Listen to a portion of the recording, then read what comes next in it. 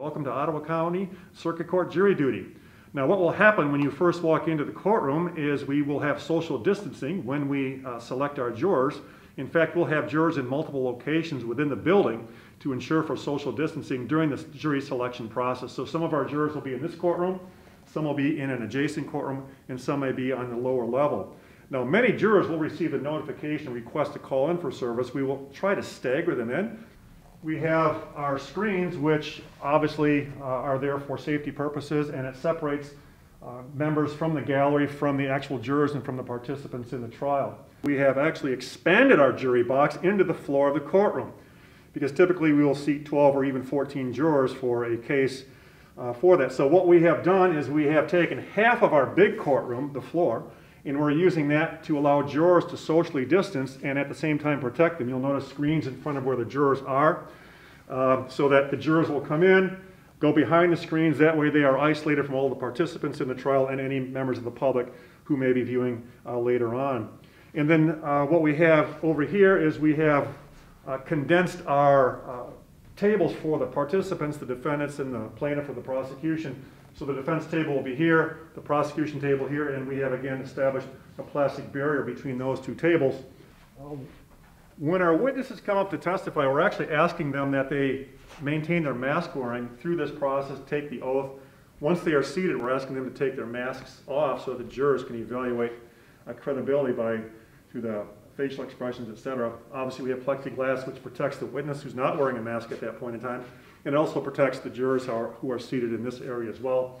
And we have a division between the witness and the judge as well.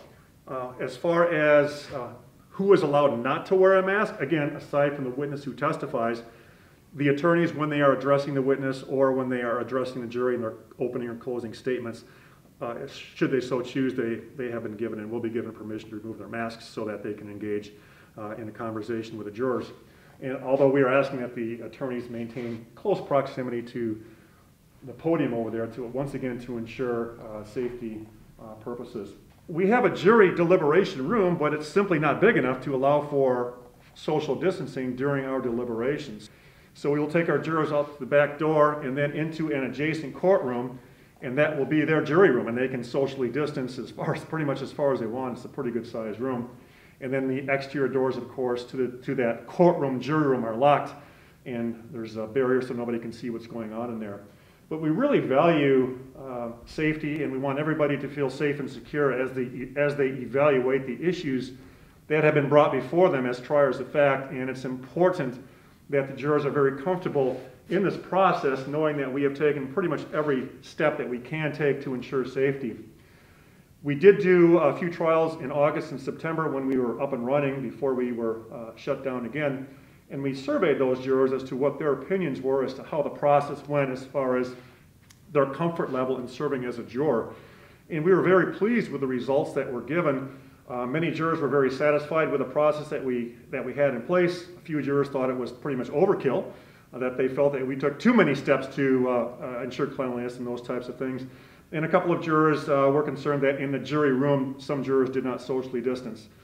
Obviously, the judge only has limited capability on controlling what happens within a jury room. But all in all, they were very positive results. The jurors were very comfortable in this, and we were very pleased with the process in August, September, and we look very much forward to re-engaging with our juries in April of this year. Because as we know, everybody is entitled to a trial by jury if they so chose. And it's a constitutional right, and that constitutional right is not suspended during pandemics or any other crisis. Our Constitution is in place to protect citizens during crises, and we cannot suspend the Constitution. So this is a very important process in our justice system, in your justice system. So that's how we're going to do that, and we look forward once again to serving the public at a very high level in April.